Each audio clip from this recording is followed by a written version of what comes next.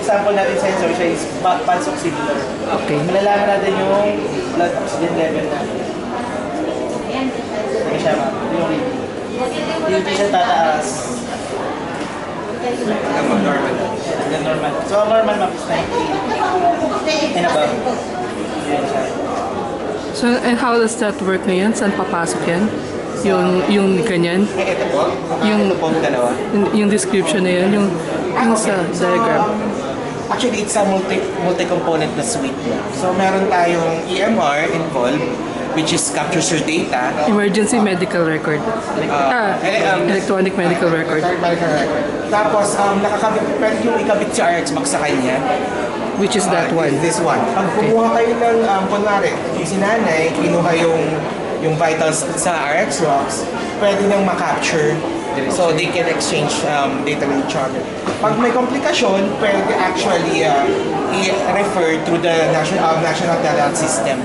Okay. So yung referral na yun, it can be directed to the hospital which may clinical specialist. Kasi usually yung mga nandito sa may rural health unit ay generalist. Walang special, hindi sila specialista. Eh, paano kunyari yung sinasabi ni sir na-interrupt ko siya kanina about yung doctors to the barrios? Okay. Na malayong-malayong hospital. So actually, kunwari, usually kasi pa yung mga nasa RHU, yung sinasabi, rural health units, doctor to the barrios yan or MHOs, na public health lang talaga. Wala naman sila, hindi sila OB-GYN. So, kailangan nila ng expert advice, they can use the system. No? Through the national telehealth system, pwede silang humingi ng advice sa isang clinical specialist. Maski sa, kunyari, Mindoro kayo, tapos yung specialist nasa PGH. Yeah, parang ganon. Or pwede kasi, ang dinedevelop kasi namin yung mga regional hubs ang tawag namin. So, regional hospital? Siguro ang panang Mindoro, catchment niya Batangas, kunwari. So, kunwari, sa Batangas na tertiary hospital, may clinical specialist doon, they can actually talk to each other through the national telehealth system. Pag meron siyang, pag kunwari, magbibigay siyang diagnosis sa kaya expert advice or kung anong gagawin mo sa pasyente, babalik lang po yan through the national telehealth system, babalik po yan sa chips. How long does it take? Almost real time. Kung nandun ka agad yung Yes. So, kunwari, diagnose mo dito, padala mo, you can chat with each other, or you can have a teleconference, then actually, pwede na kayo mag-exchange doon ng views. Teleconference, kung kunyari nga, nasa Mindoro, tapos poor yung internet. Yun yung challenge.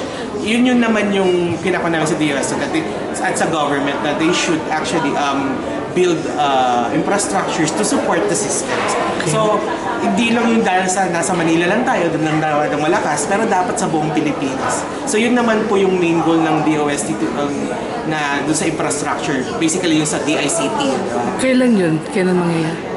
I don't know. Wala pa pong definite time, pero they're envisioning it as soon as possible dapat ma-improve yung infrastructure nila.